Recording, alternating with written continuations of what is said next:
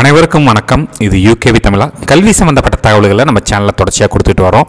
அதுமாதிரி ஒரு 12th படிக்கிற பையன் அடுத்து என்ன படிக்கணும், எப்படி படிக்கணும், எங்கே படிக்கணுங்கிற கான்செப்டை பேஸ் பண்ணியுமே நம்ம வந்து வீடியோஸுங்கிறது கொடுத்துட்டு வரோம். நிறைய என்ட்ரன்ஸ் எக்ஸாம்ஸ் சம்மந்தப்பட்ட தகவல்களையுமே கொடுத்துட்டு வரோம். ஸோ அந்த வரிசையில் பார்த்தீங்கன்னா இந்த வீடியோவில் நம்ம எதை பற்றி பார்க்க போகிறோம் அப்படின்னு பார்த்தீங்கன்னா AEEE 2025, அதாவது அமிர்தா இன்ஜினியரிங் என்ட்ரன்ஸ் எக்ஸாமினேஷன் 2025ங்கிற இந்த என்ட்ரன்ஸ் எக்ஸாம் பற்றி தான் பார்க்க போகிறோம்.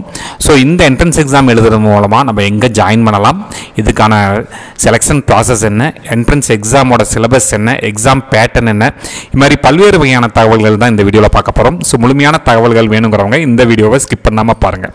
ஸோ AEEE 2025 இப்போ 12th படிச்சுட்டு இருக்க ஸ்டூடெண்ட்ஸ்க்கான ஒரு one more entrance examination. Already nearby ஒரு 5 என்ட்ரன்ஸ் எக்ஸாம்ஸ் வரைக்கும் அனௌன்ஸ் பண்ணிட்டாங்க. அது சம்மந்தப்பட்ட வீடியோஸையும் நம்ம வந்து கொடுத்துருக்கோம். ஸோ இங்கே வந்து AEEE 2025 பற்றி தான் பார்க்க போகிறோம். AEEEனா அமிர்தா இன்ஜினியரிங் என்ட்ரன்ஸ் எக்ஸாமினேஷன். இந்த எக்ஸாம் கண்டக்ட் பண்ணுறது என்ன பர்பஸ்க்காக அப்படின்னு பார்த்தீங்கன்னா அமிர்தா விஸ்வ வித்யா பீடம். ஸோ இவங்க சார்பாக நடத்தக்கூடிய கல்லூரி தான் வந்து பார்த்தீங்கன்னா அமிர்தா யூனிவர்சிட்டி அப்படின்னு சொல்லுவாங்க. இந்த அமிர்தா யூனிவர்சிட்டியில் நீங்கள் இன்ஜினியரிங் ஜாயின் பண்ணணும் அப்படின்னா உங்களுக்கு கண்டிப்பாக வந்து நீங்கள் வந்து AEEE அப்படிங்கிற ஒரு எக்ஸாம் எழுதணும். ஸோ அந்த என்ட்ரன்ஸ் எக்ஸாமுக்கான ஒரு அனௌன்ஸ்மெண்ட் தான் இப்போ வந்திருக்கு.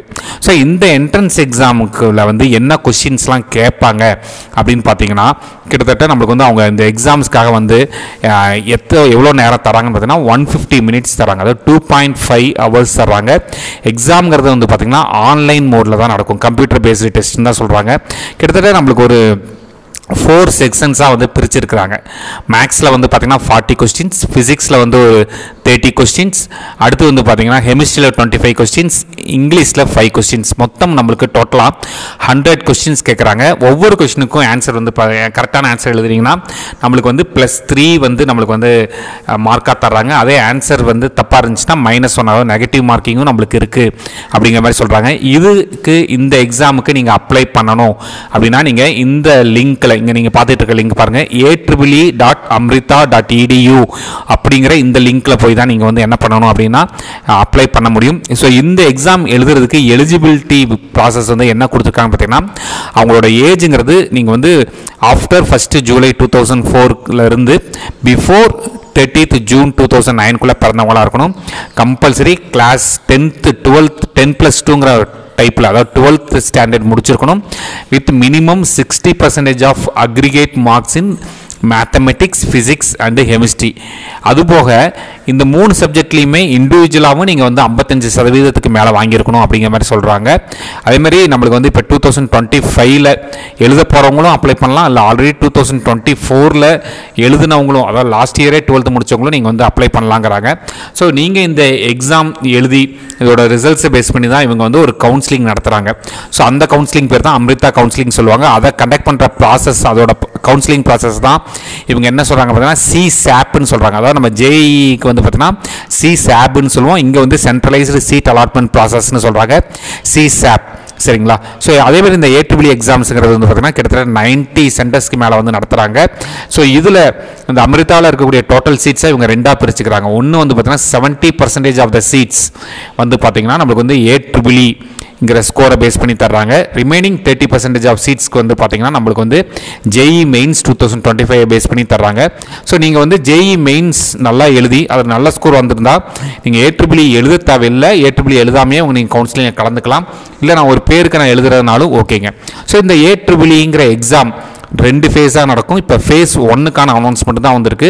ஸோ ஃபேஸ் 1 பொறுத்த வரைக்கும் நம்மளுக்கு வந்து என்ன சொல்லியிருக்காங்க அப்படின்னு பார்த்தீங்கன்னா February 1 and 2 இந்த 2 டேட்டில் தான் இந்த AEEE 2025ங்கிறது நடத்த போகிறாங்க, ஃபேஸ் 1. ஸோ இதுக்கு அப்ளை பண்ணணும் அப்படின்னு பார்த்தீங்கன்னா நீங்கள் வந்து பிஃபோர் January 20 வந்து அப்ளை பண்ணணுங்கிற மாதிரி சொல்லியிருக்கிறாங்க. இது ஃபேஸ் 1க்கான அப்ளிகேஷன் டீட்டெயில்ஸ். அதுமாரி last date to register for face 1க்கு வந்து அவங்க என்ன சொல்கிறாங்கன்னு பார்த்தீங்கன்னா நம்மளுக்கு வந்து January 20 முன்னாடி அப்ளை பண்ணணும்னு சொல்கிறாங்க. ஸோ இந்த அமிர்தா யூனிவர்சிட்டி மொத்தம் எத்தனை கேம்பஸஸ் இருக்குன்னு பார்த்துக்கோங்க. ஃபஸ்ட்டு அமராவதியில் இருக்குது, ஆந்திர பிரதேஷ், தென் அமிர்தபுரி கேரளா, பெங்களூரு கர்நாடகா, சென்னை தமிழ்நாடு, கோயம்புத்தூர் தமிழ்நாடு, ஃபரிதாபாத் அண்ட் நாகர்கோவில் தமிழ்நாடு. ஸோ இதெல்லாம் தான் வந்து பார்த்திங்கன்னா அவங்களுடைய கேம்பஸஸாக கொடுத்துருக்குறாங்க. ஸோ அதை பற்றின டீட்டெயில்ஸ் எல்லாத்தையுமே அவங்க வந்து அந்த லிங்க்கோட கொடுத்துருக்குறாங்க, இந்த அஃபிஷியல் வெப்சைட் பேஜஸ்லேயே கொடுத்துருக்குறாங்க. அதுமாதிரி இவங்க என்னென்ன பிரான்ச்சஸ் ஆஃபர் பண்ணுறாங்க அப்படிங்கிற மாதிரி சொல்லியிருக்காங்க. கிட்டத்தட்ட அவங்க வந்து 16+ பிடெக் ஸ்பெஷலைசேஷன்ஸ் வந்து ஆஃபர் பண்ணுறாங்க அக்ராஸ் 7 கேம்பஸஸ். இப்போ என்னென்ன கேம்பஸில் என்னென்ன கோர்சஸ் ப்ரொவைட் பண்ணுறாங்க அப்படின்னு பார்த்தீங்கன்னா அதுலேயே அவங்களும் கொடுத்துட்டாங்க ஒவ்வொரு கேம்பஸ்லேயும் என்னென்ன ப்ரொவைட் பண்ணுறாங்கன்ட்டு. ஆனால் பெரும்பாலும் இந்த அம்ரிதா யூனிவர்சிட்டிஸ் பொறுத்த வரைக்கும் இப்போ வந்து கம்ப்யூட்டர் சயின்ஸ் பேஸ்டு கோர்சஸ் தான் அதிகமாக தர்றாங்க. அமராவதியில் வந்து பார்த்தீங்கன்னா CSC artificial intelligence, CCE computer and communication engineering தராங்க. அம்ரிதாபுரை பொறுத்த வரைக்கும் வந்து பார்த்தீங்கன்னா நம்மளுக்கு கிட்டத்தட்ட ஒரு 10 கோர்சஸ் வரைக்கும் தராங்க.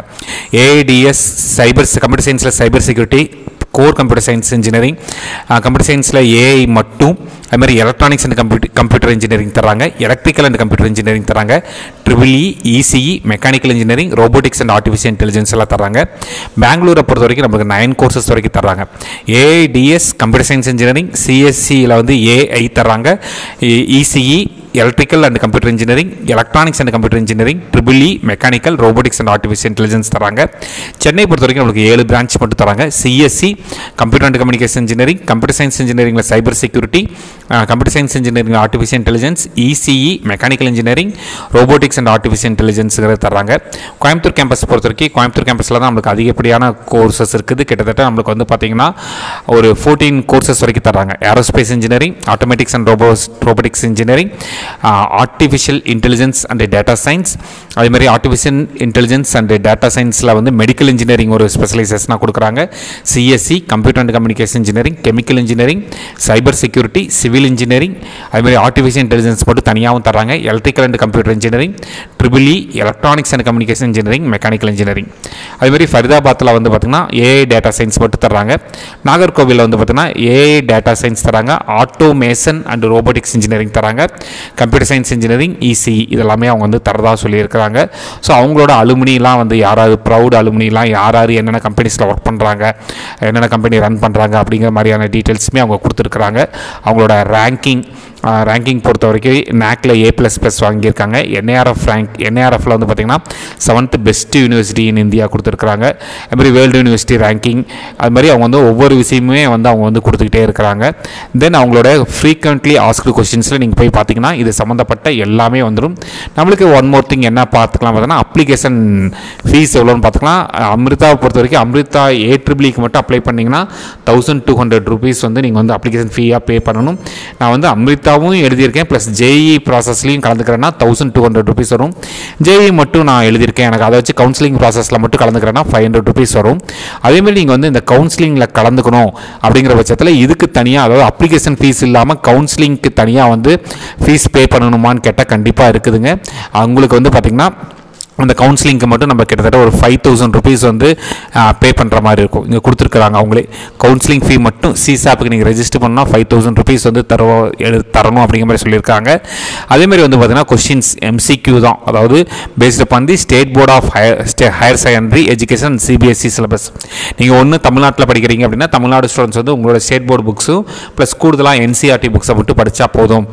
மேக்ஸ்லேருந்து 40 கொஷின், ஃபிசிக்ஸ் 30, கெமிஸ்ட்ரி 25, இங்கிலீஷ் 5, டோட்டலாக வந்து 100 கொஷின்ஸ். ஒவ்வொரு கொஷின்ஸ்க்கும் வந்து பார்த்திங்கன்னா நெகட்டிவ் மார்க்கிங் இருக்குது. 1 mark வந்து நெகட்டிவ் மார்க்கிங், ப்ளஸுக்கு வந்து பார்த்திங்கன்னா கரெக்டாக ஆன்சர் பண்ணிங்கன்னா 3 marks இருக்குது. ஸோ என்னை பொறுத்த வரைக்கும் நான் என்ன சொல்லுவேன் அப்படின்னு பார்த்தீங்கன்னா நீங்கள் வந்து நார்மலாக உங்களுடைய புக்ஸில் இருக்கக்கூடிய ஃபிசிக்ஸ் கெமிஸ்ட்ரி மேக்ஸ் மட்டும் படித்தாலே போதும்.